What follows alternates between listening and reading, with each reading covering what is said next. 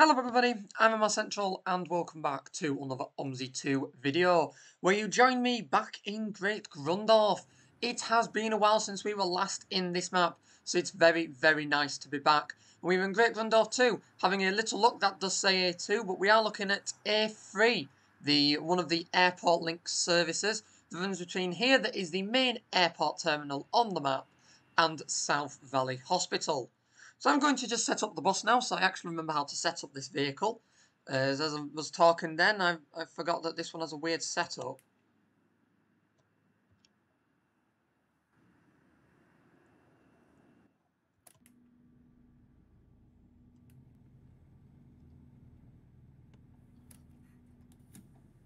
There we go, I've managed to set it up.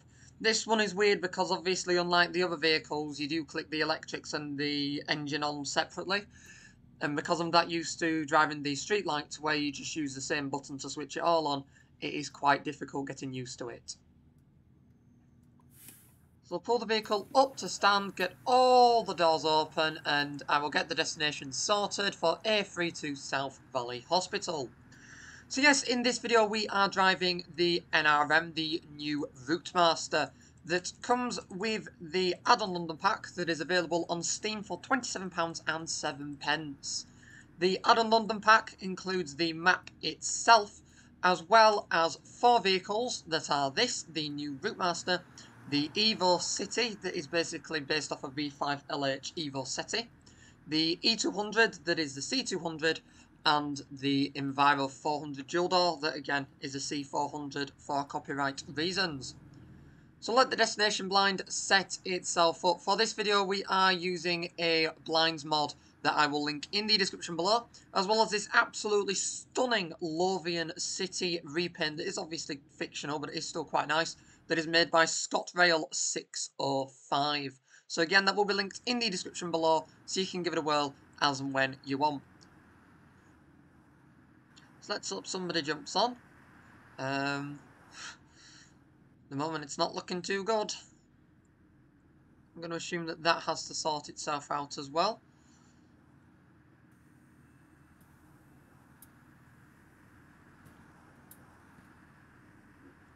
There we go, so I'm just going to move forward slightly and hope that someone is going to jump on. Because I assume they're all waiting for this, either that or they're all waiting for the E3 in 15 minutes.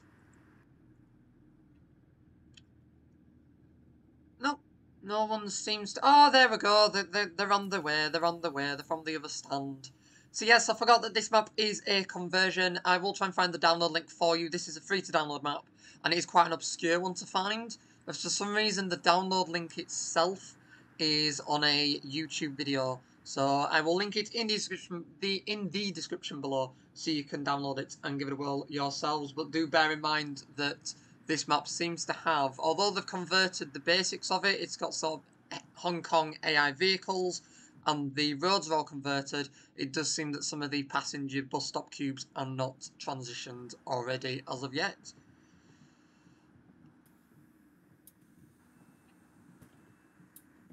I'm quite impressed with how much I actually remember about this vehicle, because it has been a long time since I've last driven it.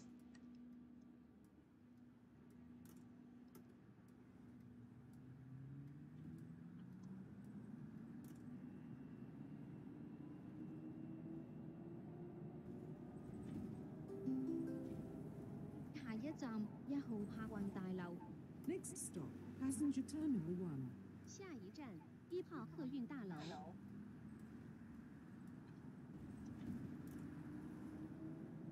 So this is a really fast vehicle, and for some of you who may not have been to London and may have driven this, you will think, oh my goodness, why is it this fast?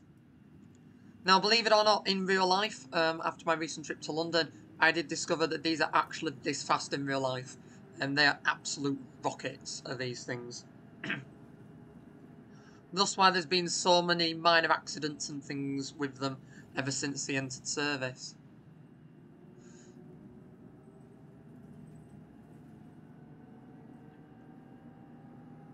See, it is a nice bus though, and it must be said that Adam... Oh. I'm not in... not interrupting the announcements. We're not having an argument with iBus again because I lost last time. Oh, train. Very nice.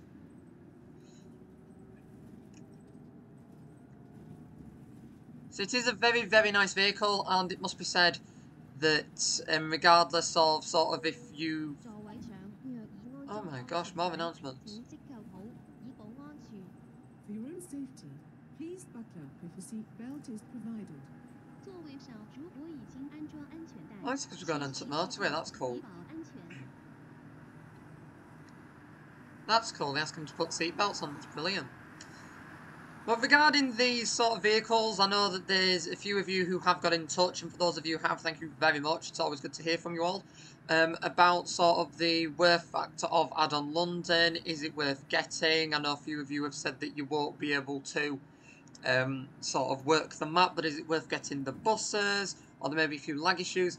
And personally, my sort of outcome from that is I do recommend, even if you can't get the map working, I do recommend buying the add-on for the vehicles, even if it is just the vehicles.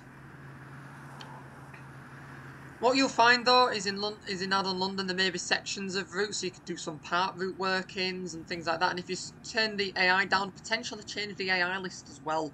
For those of you who have lower end PCs, you might be able to get it working as well. However, regardless of that, the vehicles are pretty much worth it anyway, that must be said. And speaking of vehicles, something very, very exciting, I will be showing it off properly in this week's Talking Buses show on Friday at 4 PM. Do not miss it, and you can watch it back on demand anytime after its release as well.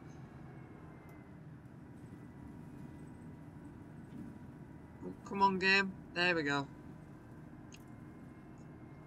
So it is V3D that has made a return to the OMSI 2 developing world in quite a big fashion, with the Leyland Olympian is pretty much either Leyland or Volvo Olympian. To be quite honest with you, the bodywork that is used is the Northern Counties bodywork. Again, there were more screenshots and things on Friday's show, and I'll be showcasing all the full details about it then. However, a few screenshots have already been sort of released and things, and it does look very, very good. Safe to say I'm very much looking forward to it. Oh, should we try and get a screenshot next to this? You see, I'm not used to this actually being this fast. Oh, are we at the back? Hang on. What are we doing? Oh. Let me just move that forwards. There we go. And then... Hey, there we go. That's what we want.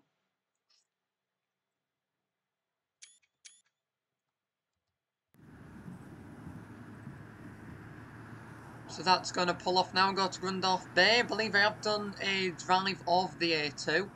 Don't know if I've actually done it in a video format or not. If I haven't, I will do one in due course. But it is quite a nice route running between the airport and Grundorf Bay.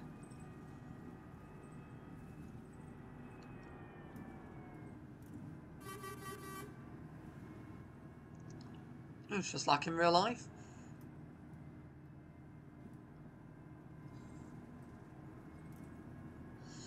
Sort of pulling in front. I mean, this is the thing though with OMSI, and for those of you who've ever driven on like a motorway situation like this, for some reason when the cars change lanes, they slam all on. I don't know, as I say, for those of you who have driven and may have noticed that, but they do slam all on when they are changing lanes, especially when you're in a motorway setting like this, can be really annoying.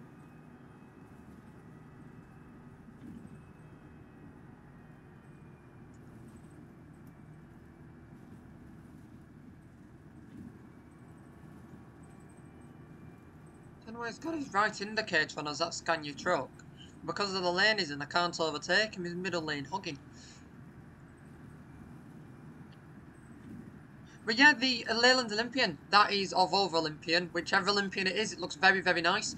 V3D is currently working on a Northern Counties Palatine bodywork that is Quite a standard type. It does come with sort of Leyland and Volvo driving units in the past, so hopefully that provides an opportunity for both of them to be available. And most places in the UK at some point did have a Northern Counties Palatine vehicle, be it just the one. I know even West Yorkshire, first West Yorkshire, sort of in the late years, when they were pretty much just RHs and Royals, ended up with two Northern Counties Palatine vehicles, 34211 and 34214 from South Yorkshire, shortly before the withdrawal. It wasn't actually 34214. No, it was 34207. 34207 and 34211, because I believe 14 was actually one of the. Is it one of the last survivors in South Yorkshire? I've got 14 in my head for some reason. Somebody in the comments below who knows where 34214 ended up, let me know. There's for some reason I cannot think. Let's go for the overtake. This is an absolutely perfect bus for this motorway work, that must be said. And by the looks of it, the Corner Games UK is also on OMSI 2 as well, so shout out to you if you're watching.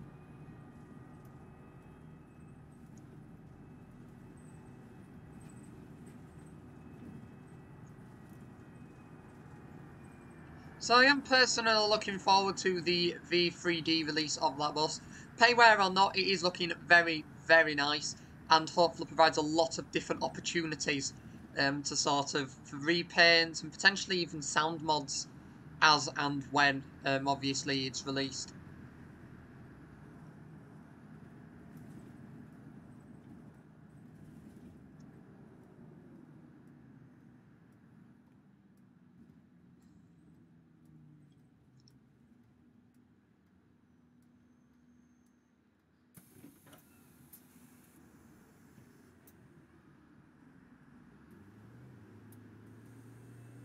There we go.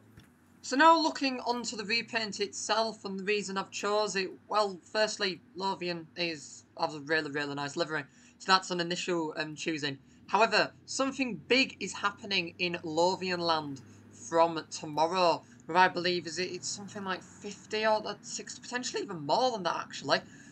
Basically a lot. Oh, once again.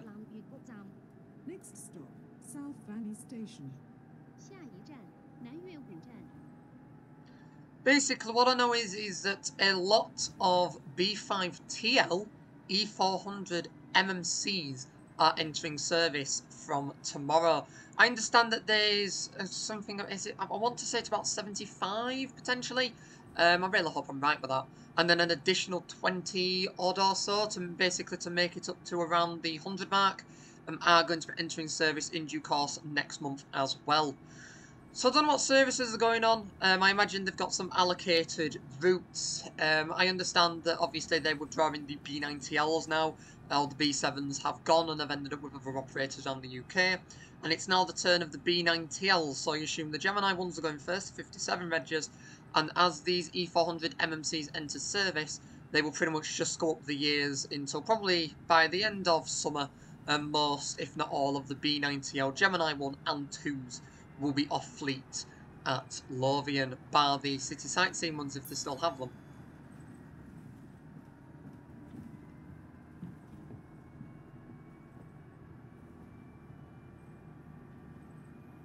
This is what I love about this map, is you're constantly driving down and you're passing all these different AI vehicles, all in nice livery as well.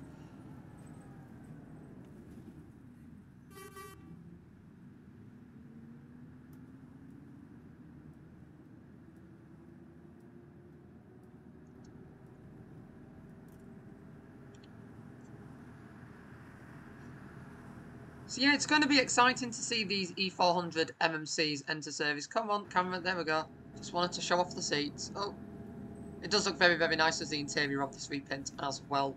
Loving the different use of the Lothian maquette. But it's going to be exciting to see these B5TLs enter service. Hopefully in due course we may see an update for some of the OMSI 2 packs, potentially the Studio Polygon pack, the Polygon E400 MMC with obviously a B5TL sort of sound mod to it. Although I don't know if there's any other bodywork changes. There might be some subtle bodywork changes due to the different chassis, but we'll just have to see. But it is going to be a very exciting one, and it's another reason, to add to the many reasons that I need to pop up to Edinburgh at some point. Because as of yet, I haven't managed that. Been up to Glasgow, when they had all the Tridents and the B10 BLEs and the Marshall-bodied Dennis Darts in service with First Group that are pretty much all now gone. Although Glasgow have just recently repainted one of their ALX 400 Tridents, one of the handful left, and I've got to say, the repaint really suits the boats. It really suits it down to the ground. For those of you who do repaint, if you haven't already, do go and check it out. I won't mind having a little drive of a repaint of that vehicle in OMSI 2 at some point. No hints at all necessary there. But all I'm saying is it looks absolutely lovely. I don't know the fleet number. I know it's one of the 333s, but it joins 33120, the last president bodied Trident that was repainted into the new livery last year.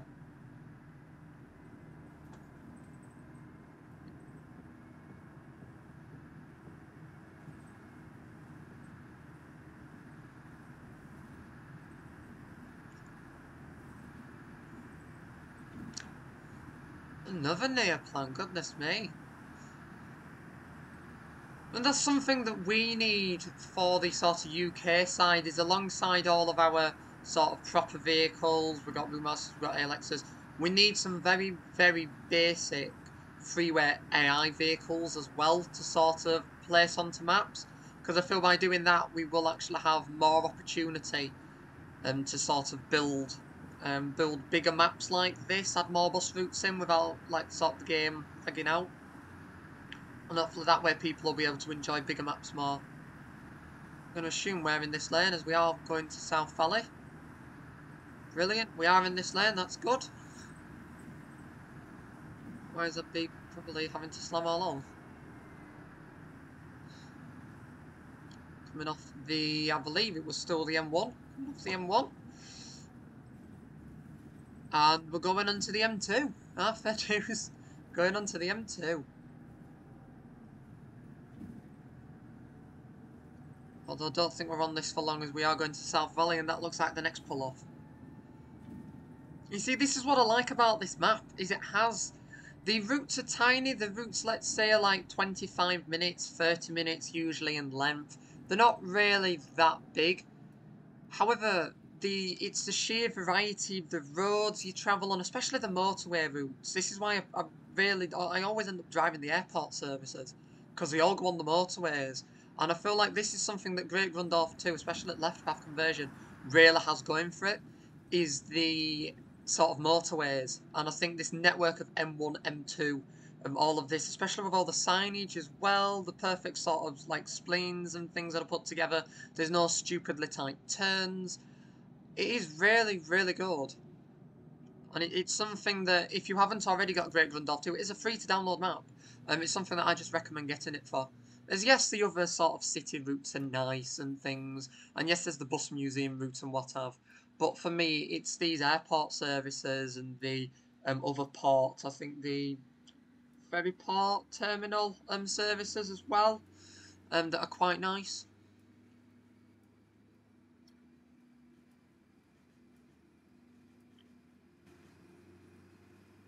So I do need to go on a new route master in real life again. I think on my next trip down to London, I'm hoping to do another one at some point very soon. I will probably try and actually take a ride on one of these. One thing I was sort of shocked by was the amount of vandalism on some of the vehicles. We were stood on London Bridge near Westminster, and a 159 went past, and I've never seen so many windows on a bus, and not the upper deck, the lower deck.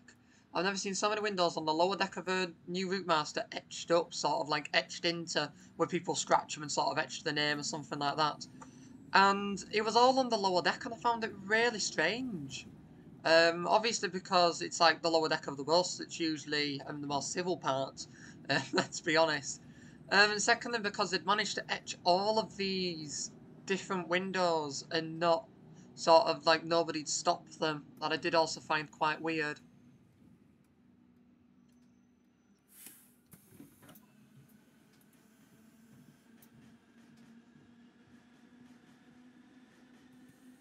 That's a train I can hear. Another one. So that's something I don't get about OMSI 2 now is the train setup problem. For some reason, and it's been like this for me for a couple of years now actually, where the AI trains seem to group together. Next stop, South Valley Sports Centre, South Valley Sports Ground. 下一站，南岳武体育馆，南岳武运动场。 But what I find weird is the trains seem to group together, so when they're in AI, there seems to be sort of two carriages within one another, then a gap, then two carriages again within one another. And I just don't get why that's happened, and it's happened sort of for years now. I think it was, first time I noticed it was in Bodenham, that's had some recent setbacks recently as the left path one. We're not going to discuss them, but if you know, you know with that one. You've been watching the social media pages, you will be up to date with what's happened with that.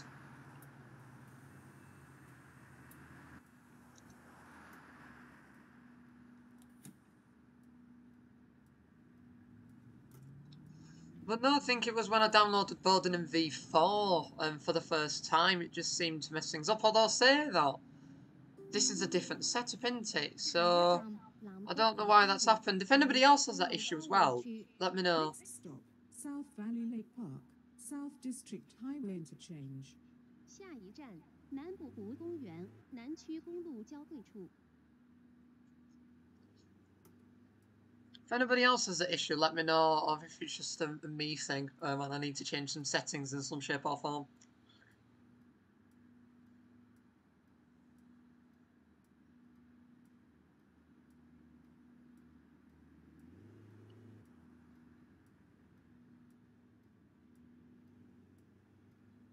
But to say this map is free is pretty amazing, that must be said. Must be said with the fact that it is a free to download map. It is absolutely huge. I would probably say there's about 35, potentially up to 40 bus services, depending on the times of day that you drive, because some services only run Sundays, some run evenings, some run during festivals. There's really a lot going on, and it must be said that this sort of services, as I discussed earlier, in the main centre, that are very much based off Grundorf, like they're the core services. So like the 76, for example's on here. So they're not the most exciting ones, but routes like the one that we are driving in this video, the A3, do have a bit of variety and are quite nice.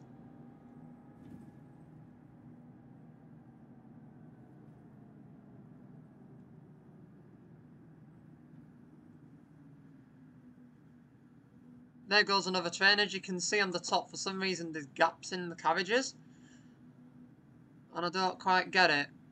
And it just makes it look really weird. It just makes it look like each train, each mini train's following the other one.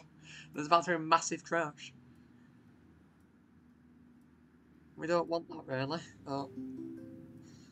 下一站，红乐天。 Next stop, Red Wall Garden. 下一站，红乐轩。 yeah, we'll go this way.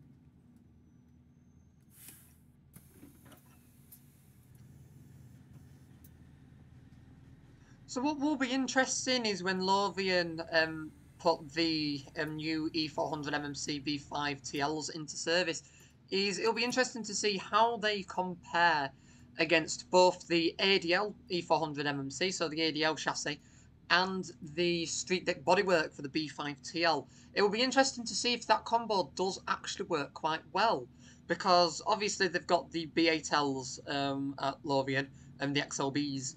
And they've had varied successes. There's been a few setbacks with them, but they have done relatively well. 下一站，半山广场。 Next stop, Mid-Levels Plaza. 下一站，半山广场。 Well, and overall they have done pretty well, it must be said. But these B5 TLs, it's going to be very interesting to see how these actually cope in comparison.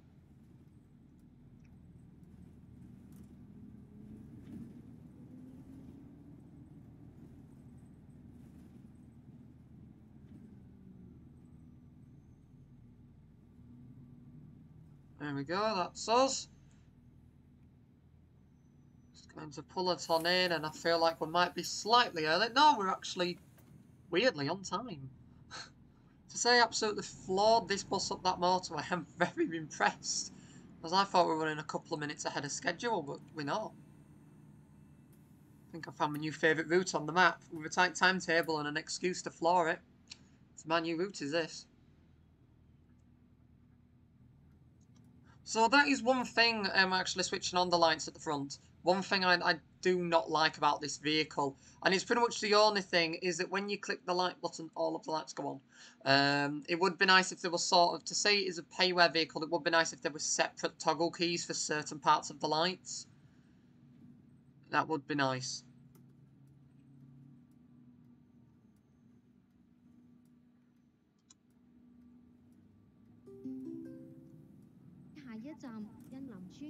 Next stop, Inlam Estate. 下一站西林村。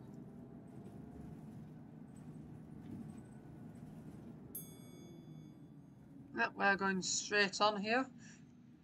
I was not aware any vehicles actually went through Mid-Levels Plaza. I genuinely thought they terminated there. But no, I wasn't. That was a new one for me with that. So speaking of new ones and new things, Yorkshire is now on Steam. I think it's going to be released, or they're looking into releasing it this summer if all goes to plan. But it is now on the Steam store, so you can add it to your wish list as and when it's released.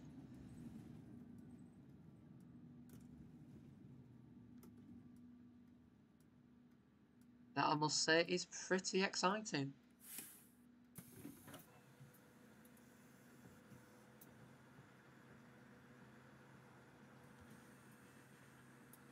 So it is one I am looking forward to. Primarily, I'm looking forward to it due to the sort of collaboration with First South Yorkshire. Obviously quite local to me. I've done a lot of real life videos around them.